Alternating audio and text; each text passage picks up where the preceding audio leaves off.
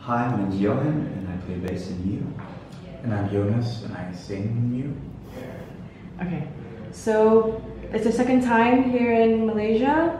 I mean, as Mew, but is it your first time? My first, yeah. Yeah, your first time. Okay, so anything you guys are looking forward to in particular?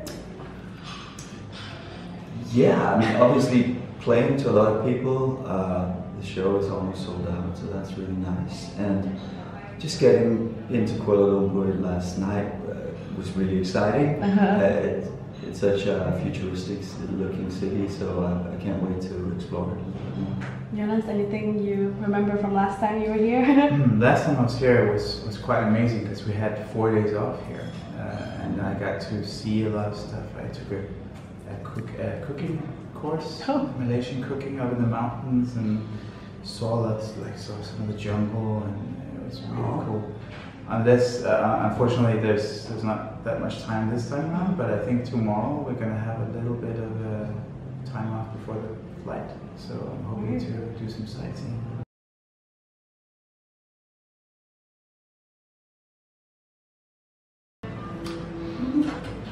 It's a good question. I mean, I just think that we, regardless of dynamics in the band, we just had a great time touring the last record, and it just felt really like things were starting to happen, and many people came to the shows, and it was just great fun, really. And I think that was something that we hadn't experienced in a while, and it was a long time since the previous record, so it just felt fun to come out and do it again. And riding on that wave of fun and positivity, it just felt natural to write songs that had that sort of positive spirit in them. It wasn't something we did consciously. It wasn't something we said, now it's time for a positive record. It was just kind of how it came I out. definitely think it was time to make an album that didn't have these big sort of heavy works in them. I don't know if the next one is going to be even heavier, but yeah, it felt, I don't know, yeah, it just came together naturally this way, and it feels very sort of intuitive, so yeah, it feels good. Okay, so you guys have been friends for a very long time, right? Since you were 6.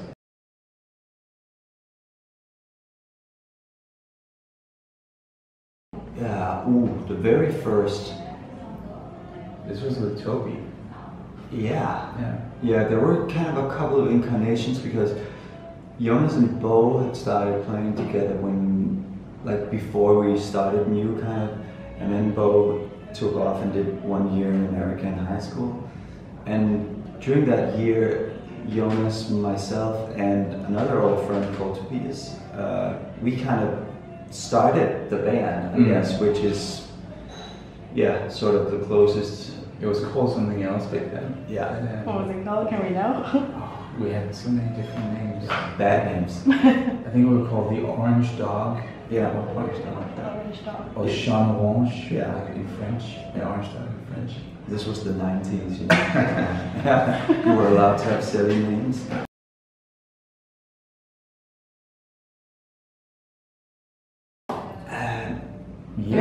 I think actually No More Stories was very difficult to make, because that was the first time we experienced that kind of change in dynamics, and we sort of had to, I kind of stopped playing guitar by then and started playing more keys, because we needed something to sort of flesh out the songs more, and because we didn't have a bass. It was more experimental, was it? Yeah. I mean, that album feels more like a produced kind of thing to me, more than sort of like a live playing album, which was cool at the time as well. But I think when Johan came back, it felt more natural, more like a band again,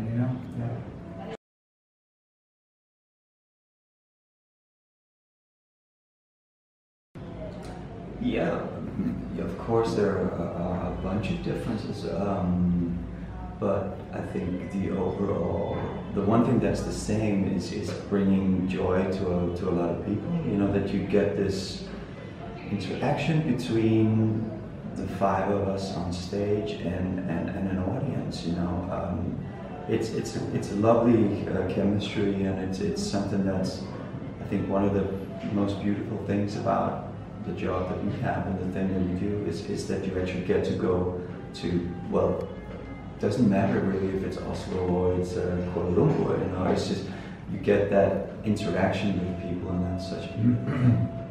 But it is amazing to come to places that we don't go very often and then still have a great turnout. And we're kind of amazed at how do people discover us, how do they know we exist, you know, it's a beautiful thing.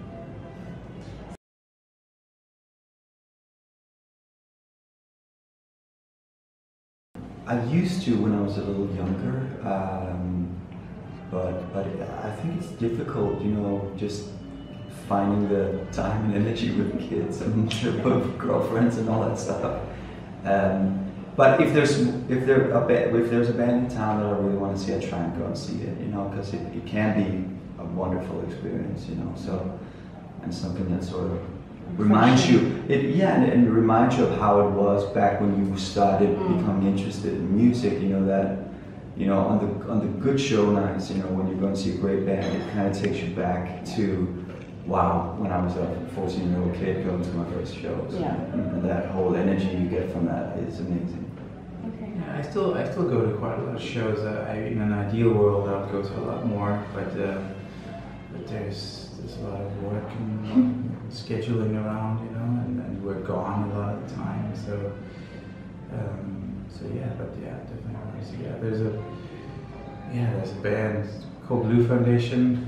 Actually, Toby, who used to be in our band, he did his own band called Blue Foundation. And whenever they play in Denmark, they live in New York now. I always go see them. Sometimes sing with them on stage. There's a new Danish band called Lowly that I really like.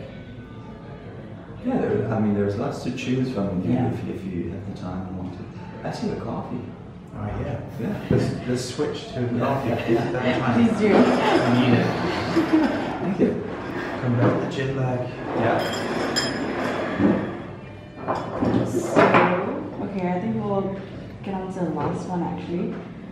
So usually people think musicians always seek inspiration externally, right? But as for you guys reflect more like on your own music, like to, you know, move forward and to keep on creating. Has it always been that way with you, like with that sound? It was something.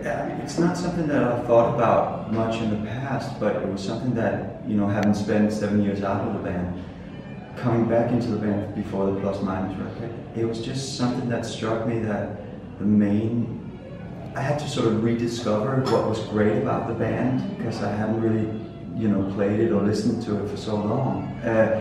And then it just struck me that once you know, have made a certain amount of records, you create your own type of sound and your own kind of style musically. And I think when you're on your 7th record like we are, it's more important almost to make sure that you do something that you haven't done so much in the past, and that you're conscious about where you've been as a band and where you want to take it, and what you like about the past and what you maybe dislike. And that's what I think I've meant whenever I've said that the inspiration seems to be a little more internal. But I think on this record, we really sort of kept it very close-knit and did pretty much everything ourselves, you know, from artwork to the visual backgrounds of the live show to the production of the record to the writing of the songs. So it was very much sort of, usually we sort of seeked, you know, maybe a little more influence from the outside, but this time it just felt like we need to kind of keep it kind of tight and just